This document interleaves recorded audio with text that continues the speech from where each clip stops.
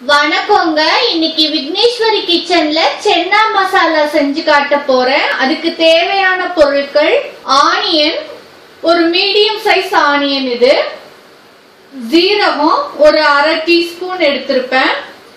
இஞ்சி சின்ன சின்ன துண்டா கட் பண்ணி வச்சிருக்கேன். இது சும்மா கார்னிஷ் பண்றதுக்கு தான்.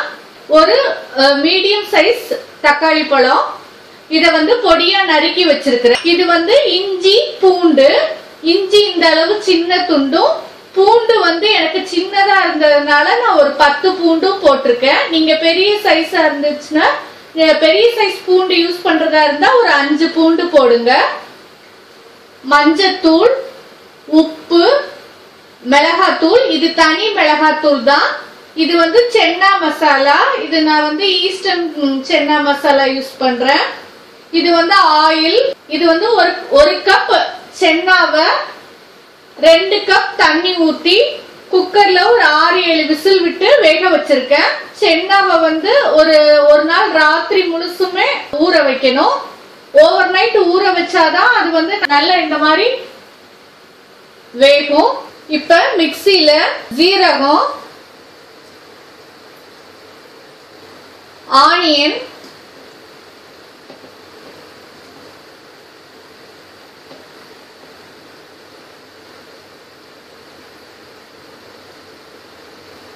இஞ்சி, பூண்டு இதெல்லாம் மிக்சியில அரைக்க போறேன். இதோட மிளகாத்தூள், மஞ்சத்தூள் இதுவும் சேர்த்து அரைக்க போறேன்.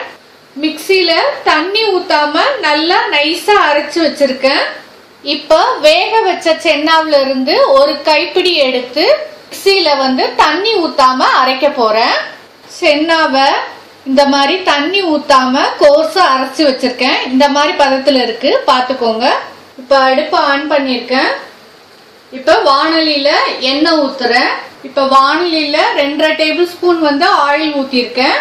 இது நல்லா கொஞ்சம் ஓரளவு சூடான உடனே இப்ப அரைச்சு வச்ச வெங்காய விழுத போடுறோம்.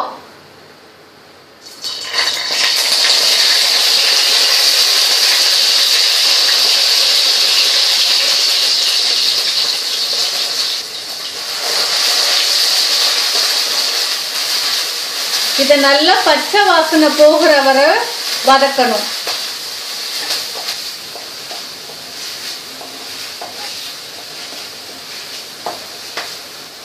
இப்ப இந்த மாதிரி நல்லா வதங்கிருச்சு. இதுல தண்ணி எதுவும் ஊத்தல, நான் வெறும் எண்ணெயிலேயே தான் நல்லா வதக்கிருக்கேன். எண்ணெய் பத்தலைன்னா கொஞ்சம் லேசா எண்ணெய் விட்டுக்கோங்க. இப்படி நல்லா பச்சை வாசனை போகிற அளவுக்கு நல்லா வதங்கணும். இப்ப தக்காளியே போட போறேன்.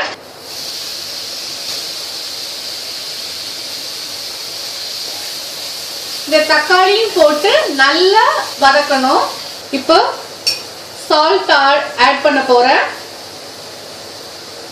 ஏற்கனவே நான் சென்னால கொஞ்சம் உப்பு போட்டு தான் வேக வச்சிருக்கேன். அதனால இதுக்கு தேவையான அளவு மட்டும் இப்போ உப்பு போட்டிருக்கேன்.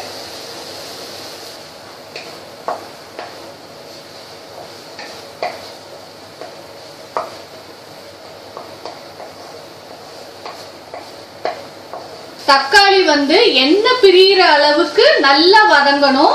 அந்த தக்காளி போட்ட இதே தெரியக்கூடாது, நல்லா குழஞ்சு வதங்கணும். இப்ப சென்னா மசாலா போடுறேன். இது ரெடிமேட் சென்னா மசாலா தான்.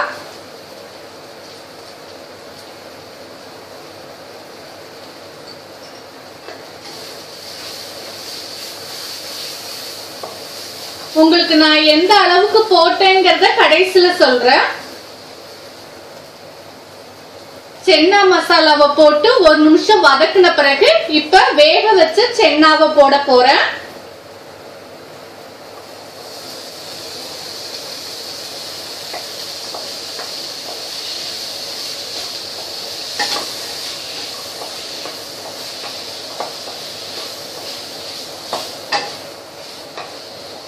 இந்த வேக வச்ச சென்னாவை ஒரு நிமிஷம் போட்டு வதக்கின பிறகு அரைச்ச சென்னாவையும் போடணும்.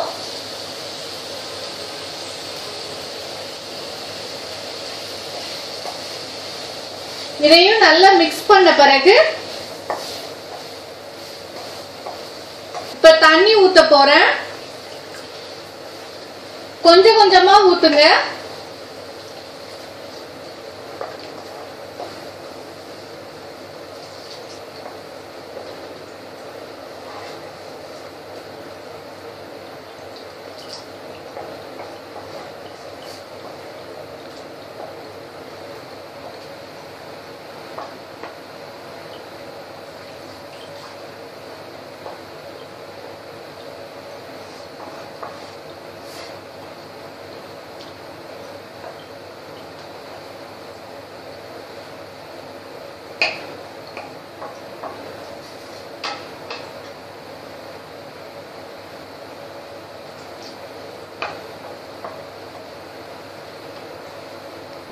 இப்ப தண்ணி ஊத்தி இந்த பதத்துல இருக்கு, பாத்துக்கோங்க. இப்ப இத திரும்பவும் ஒரு 10 நிமிஷம் சிம்ல வச்சு மூடி போட்டு கொதிக்க விட போறேன்.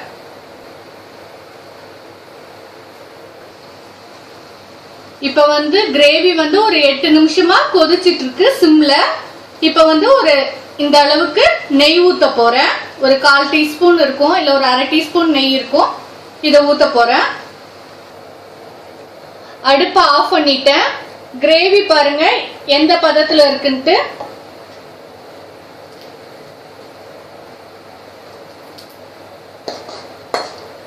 இப்ப இஞ்சிய நீல வாக்குல சின்ன சின்னதா இப்படி நறுக்கி வச்சிருக்கிறேன்.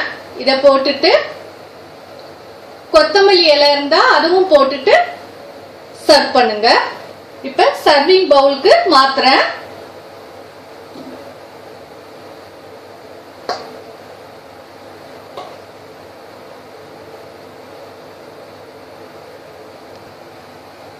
இப்ப சென்னா மசாலாவை சர்விங் பவுலுக்கு மாத்திட்டேன். இது சப்பாத்தி ரொட்டியோட சாப்பிட ரொம்ப நல்லா இருக்கும். முதல்ல நான் அளவு சொல்றேன்னு சொல்லியிருந்தேன். 1/4 டீஸ்பூன் சென்னா மசாலா யூஸ் பண்ணேன். 1 டீஸ்பூன் மிளகாத்தூள் யூஸ் பண்ணேன். இது சென்னா மசாலாலையும் காரம் இருக்கும், மிளகாத்தூள்லயும் காரம் இருக்கும். உங்க காரத்துக்கு ஏத்த மாதிரி, உங்க தேவைக்கு ஏற்ப மாதிரி நீங்க இத கூட்டியும் குறைச்சுக்கோங்க. இத உங்க வீட்ல செஞ்சு பார்த்துட்டு கமெண்ட்ஸ் சொல்லுங்க. விக்னேஸ்வரி கிச்சனுக்கு சப்ஸ்கிரைப் பண்ணுங்க. தேங்க்யூ.